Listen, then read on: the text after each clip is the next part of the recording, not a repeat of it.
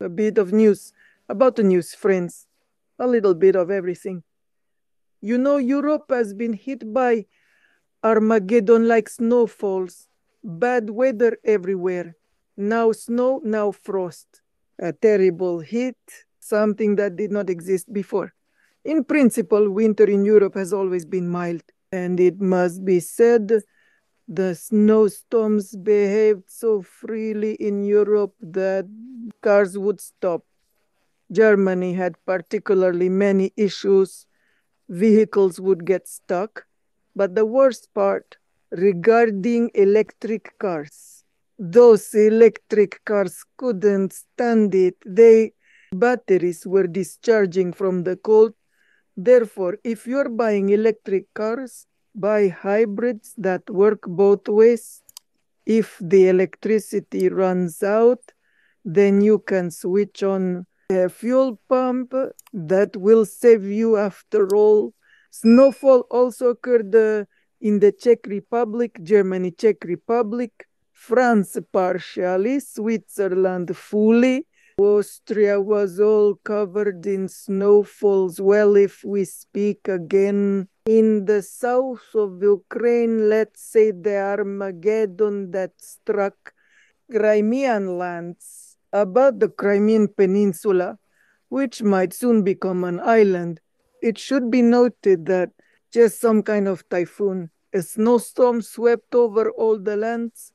What was that? But for that, listen to mine. A video called Crimean Armageddon. I'll provide the link here at the end of this video, and you can enjoy the geometry. The weapon I'm talking about in that video.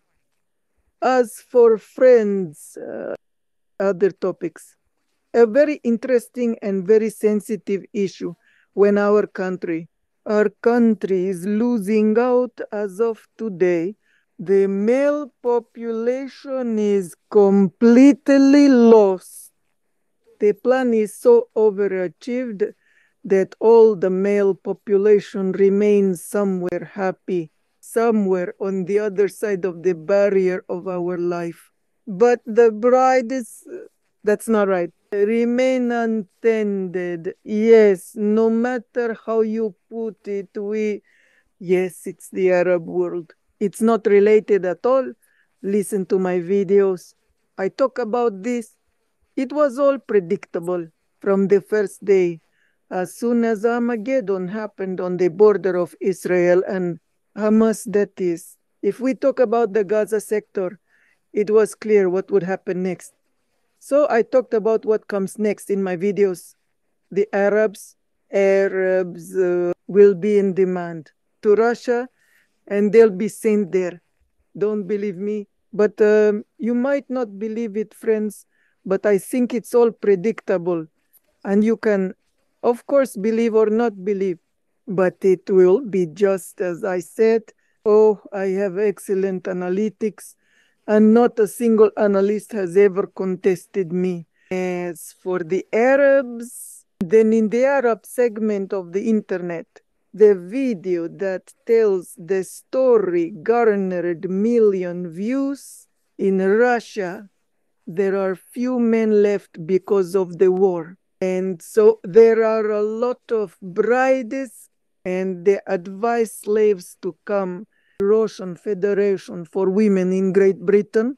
Considering the steady decrease in the male population, someone knows that the male population will steadily decrease, it will be gone, and the white population in Russia in 10 years, there will hardly be any left at all.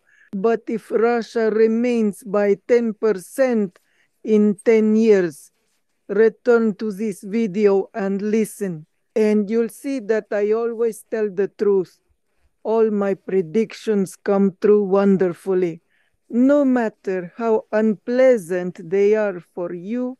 But at the same time, the Russian Federation's Minister of Education, Folklore, I suggest listening here.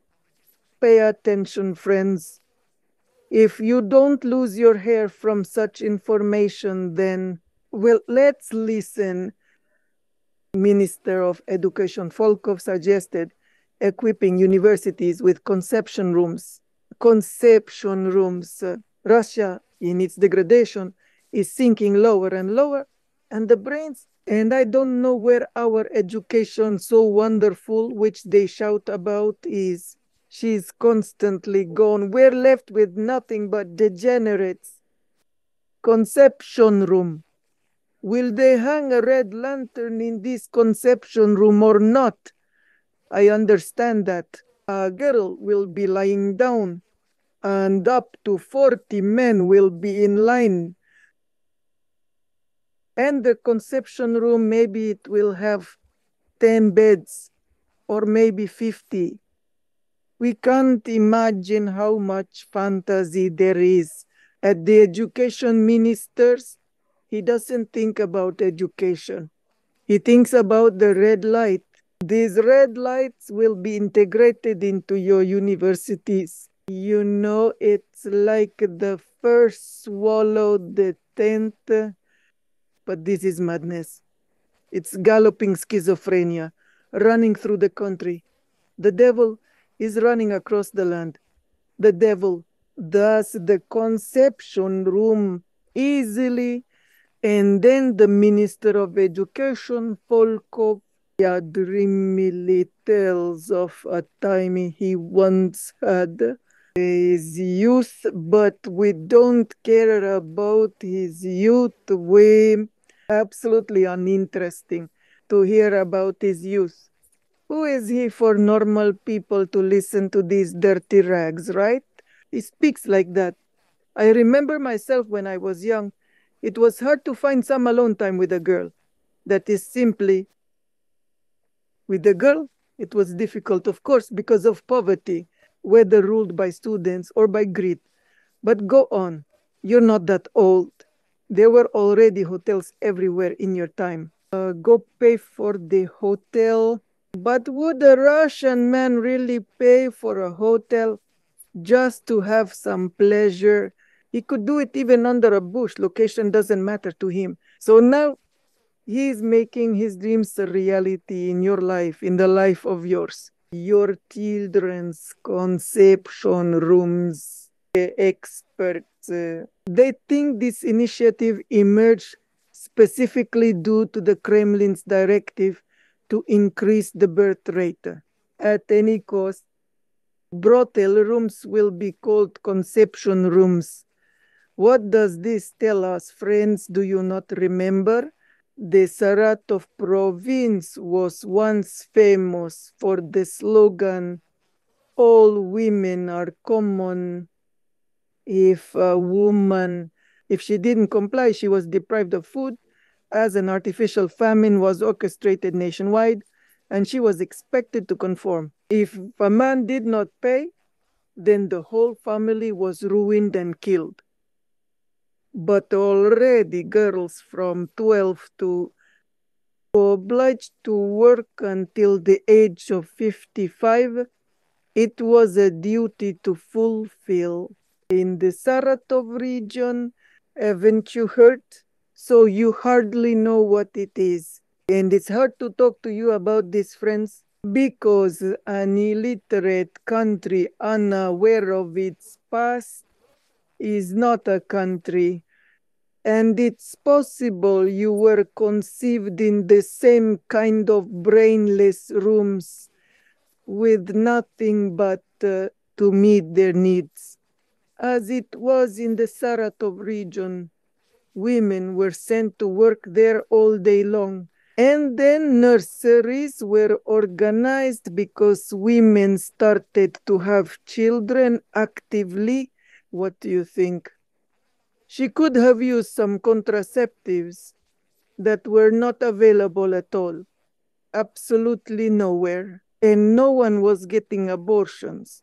Women either took their own lives or gave birth. Reluctantly, but they gave birth. Children were sent to nurseries.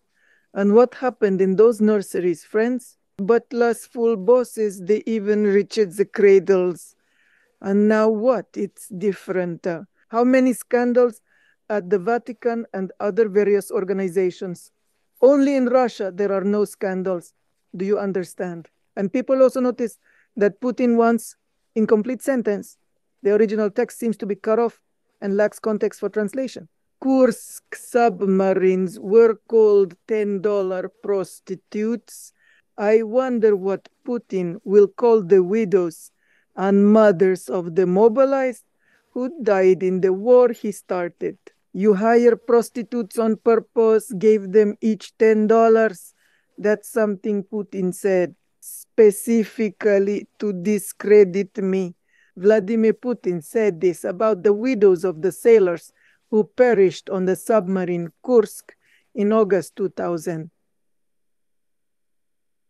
When they went, footage from a submarine, when the sailors' wives were taken to throw wreaths at the site of the sinking Kursk. He said you hire whores on purpose, giving them $10 each, specifically to discredit me. These, my friends, are our rulers. Of course, what else can be said about the happiness that struck us 5 years ago? You thought 5 years ago you were falling into some kind of rabbit hole.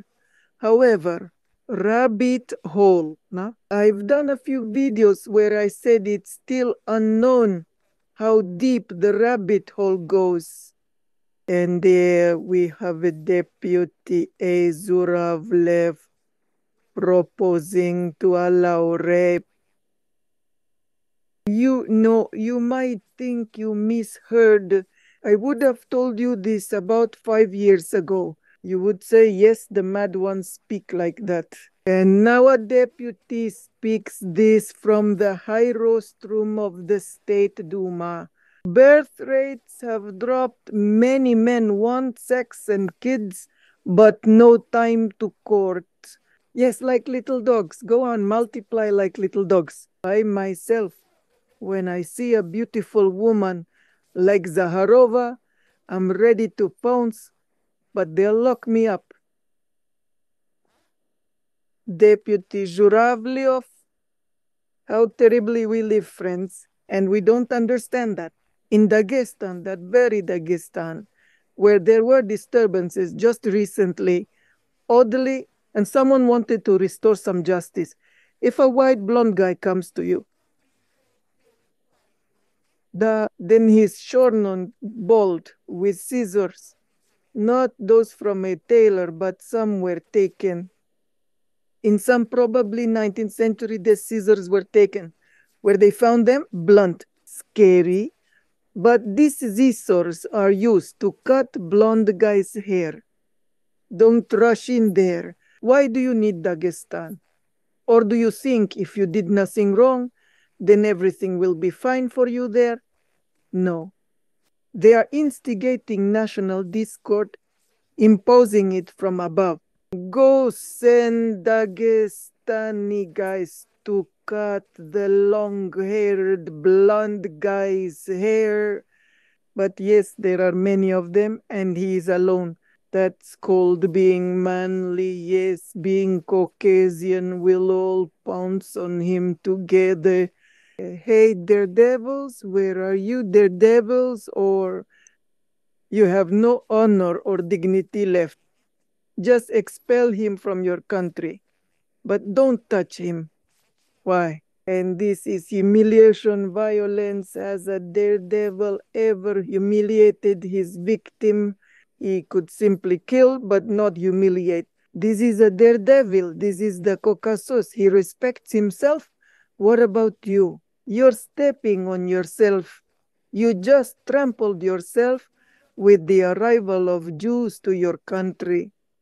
Now you're stepping on yourself when you demean this blonde guy just because he's blonde. Are you not blondes? You're demeaning yourself, aren't you? Oh, you could say you acted very appropriately. No, guys, you are not daredevils and did wrong. I tell you this as the granddaughter of the Prophet Muhammad. And now they're preparing something for the elections we'll have the same old friends. We're talking about the United States. After all, it's always the United States to blame. Trump is our Putin's friend. Russia worked for its money, paid.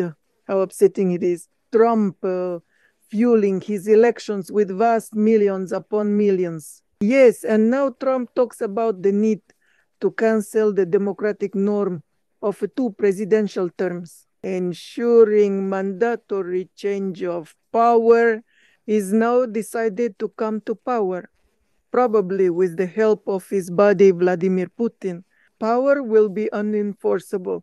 You know, how much longer can this go on? Bringing these clowns to power, or maybe it's the end of an era with buffoonerian bells. With red pant rustic, right? Striped or checkered. It's Trump, the American president, intending to turn democracy upside down. Well, then, people welcome him, mostly those who were bribed, receiving $10 each. Private military contractors once brought Trump to power. Now they're bringing him back. They'll try to bring it over. A tremendous amount of money will be squandered. And Russia, the country, will starve because all the funds will go there, to the east. Elections, clowns, BBC. Moreover, Russia brought Zelensky to power. No, you'll say you don't remember anything. It's Russia that brought Zelensky to power. I said that during the elections. The first Zelensky, she spoke. And Zelensky himself said, "Why are you blaming me? That my pants are growing from the Kremlin, specifically pants. Pankentis, they grow. Moscow brought Zelensky to power. No one else. And now Moscow has brought another clown to power. Oh, over in Argentina. And now Trump too. Third column, which will come to the United States. Will it come or not? Let's fantasize a bit. What do you think? Will there be a celebration on Trump Street or not? Or will Belarus bring Biden to power after all? Could something happen to Trump? Complex, let's say, like with Kennedy back then. After all, Kennedy's most unsightly moment was driving in a car, was content, happy with his wife. Could this happen to Trump? What do you think? I am Tanya Karatsuba, a developer. Today, we have December 4th, 2023. Christmas is coming. What will it be like? Look at the numbers around me. Wanted good forecast for yourself? Of course, I will give a forecast. I'll wait for all the plagiarists to make their forecast, then I'll give mine. My unique one, it might be delayed, but let all the plagiarists express their opinion, and I'm at the end. Note, I never repeat any of them. They all repeat me. I'm Tanya Karatsubas and Burhan. Good evening, good day, good mood. Appreciate and enjoy every day.